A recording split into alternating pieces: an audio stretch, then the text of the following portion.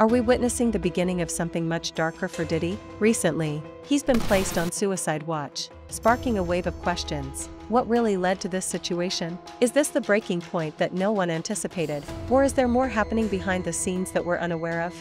Many people were quick to point out that being placed on suicide watch is standard procedure and doesn't necessarily reflect Diddy's actual mental state. Whether he's truly suicidal remains uncertain. Celebrities often receive special treatment when they enter the prison system, and Diddy is no exception.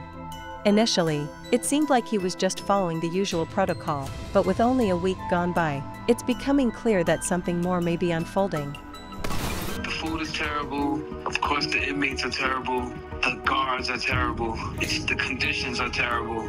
It's just terrible. The inmates that you're surrounded around, just in general, a lot of them are brought up on pretty heavy federal indictments, right? So just in terms of the atmosphere there, it's just certainly one that no one wants to be in. The pressure is mounting on Diddy. While he's locked up behind bars, people on the outside continue to suffer from the impact of his alleged actions. One such person is Talia Graves. It's hard to believe, but another lawsuit has emerged. The internal pain after being sexually assaulted has been hard to put into words. This time from Talia, who claims that Diddy and his bodyguard, Joseph Sherman, drugged and assaulted her. In her disturbing account, Talia alleges that not only did the men assault her, but they also recorded the attack and shared the footage with others. She recalls the traumatic incident from 2001, when she was just 25. According to her, Diddy and his bodyguard offered her a glass of wine. Shortly after drinking it, she felt dizzy and weak, eventually losing consciousness. When she woke up, her hands were tied, and she was assaulted by both men. Her story adds to the growing list of allegations against Diddy, all of which he has continuously denied. Diddy's legal team has brushed off these claims as attempts to extort money and have called them sickening fabrications. But Diddy's legal troubles go beyond civil lawsuits. He's also facing criminal charges, currently held at the Metropolitan Detention Center, MDC, in Brooklyn.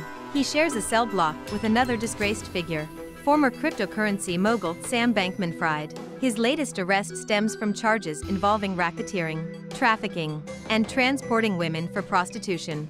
Prosecutors have depicted a disturbing picture of Diddy's lifestyle, alleging that he manipulated and coerced women to perform for him, all while covering his tracks to maintain his public image. Although Diddy has yet to face a criminal conviction, that could soon change. Sources report that federal investigators are preparing to have his accusers testify before a grand jury, a crucial step that could advance his criminal case. It seems like it's only a matter of time before the law catches up with him. As you may already know, these are not the only allegations surrounding Diddy. In recent months, more accusers have stepped forward, exposing some of his darkest secrets. One of them, April Lambrose, filed a lawsuit claiming that between 1995 and 2001, she was assaulted by Diddy on 3 separate occasions and forced to take drugs during terrifying encounters. Former model Crystal McKinney also accused Diddy of drugging and assaulting her at his New York recording studio in 2003. Another woman, Joey Dickerson, claims that Diddy drugged and assaulted her in 1991 while she was a college student, secretly filming the entire ordeal. The accusations continue to mount. There is even a lawsuit from former Bad Boy producer Rodney Lil Rod Jones, who alleges that Diddy pressured him into sexual situations involving prostitutes, while also organizing parties with underage girls and illegal drugs. According to Lil Rod, these parties weren't just for Diddy's own enjoyment, they also involved record executives and even celebrities. One lawsuit even mentioned Prince Harry, though there's no proof that the royal was ever present. His legal team quickly dismissed the claims as reckless name-dropping, firmly denying any involvement. But the controversies extend beyond just lawsuits. In 2016, a shocking video surfaced showing Diddy with his ex-girlfriend, Cassie, in a hotel hallway, adding further fuel to the scandals surrounding him. In the video, Diddy is seen grabbing, dragging, and kicking Cassie. Earlier this year, he issued a public apology, calling his behavior disgusting and attributing it to one of the darkest periods of his life. While he expressed deep regret, Cassie's legal team was unconvinced, accusing him of making the apology more about his own struggles than acknowledging the harm he inflicted on her.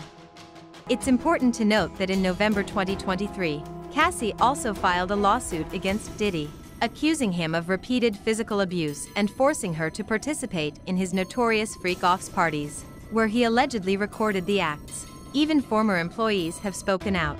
Diddy's ex-personal chef, Cindy Rueda, sued him in 2017 for harassment, claiming she was made to serve food while Diddy and his guests engaged in sexual activities, or immediately afterward.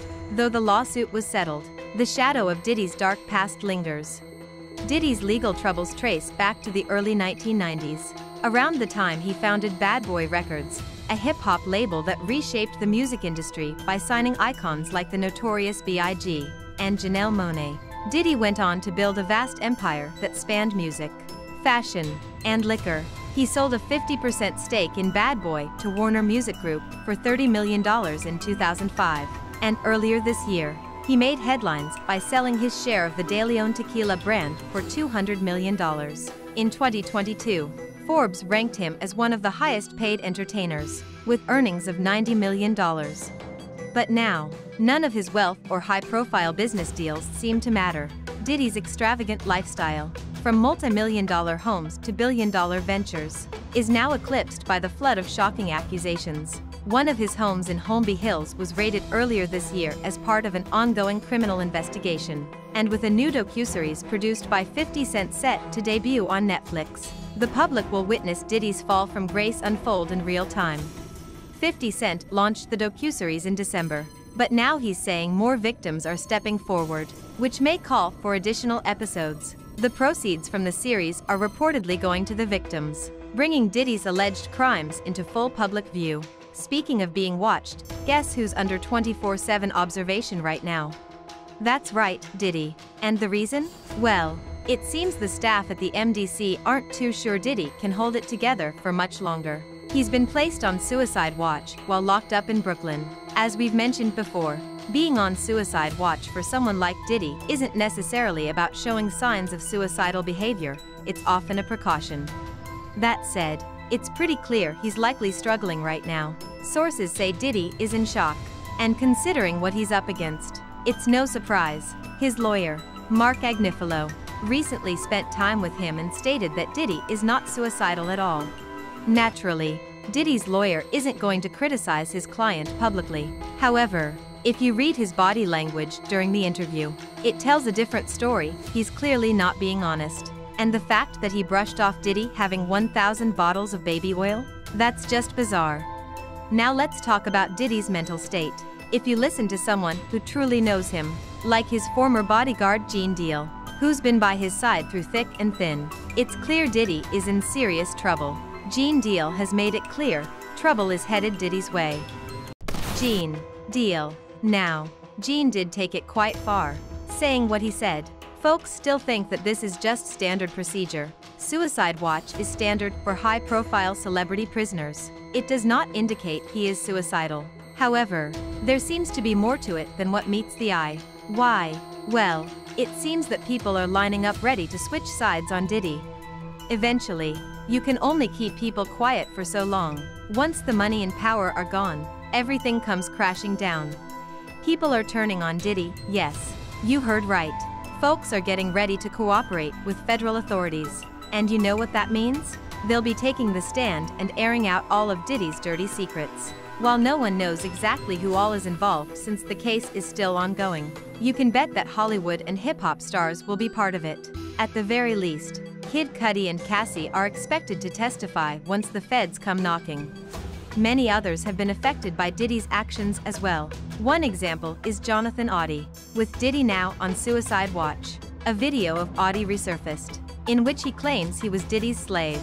Auty is the same guy who went on a rampage inside Trump's Doral Resort. But let's set that aside for now and get back to his claims. He says he was involved with both Diddy and his ex, Cassie, and is now calling himself their slave. According to Auty, Diddy would tell him what to do to Cassie while Diddy watched. But that's not even the most shocking part. Auty also claims the hip-hop industry is hiding a secret network smuggling drugs, like liquid cocaine, on private jets. He insists he was deeply involved with Diddy and Cassie in this operation. He even made the wild accusation that he contracted herpes from all of it. At first, nobody believed him. and the police brushed off his claims when he brought them up in 2018. However, with the new wave of allegations against Diddy, people are starting to piece things together. In November 2023, Cassie filed a lawsuit accusing Diddy of forcing her into these freak-offs, parties with male prostitutes that he allegedly filmed. And now, federal investigators are making similar claims in their case against him. This adds another layer of trouble for him. Rivers points out how reckless Diddy's actions appear for someone of his stature, especially now that he's facing the possibility of life in prison. Currently, Diddy is on suicide watch, denied bail, and his lawyer is attempting to convince the court of his innocence, claiming he is ready to clear his name. However, Rivers is skeptical, highlighting that the evidence, including video recordings, tells a different story.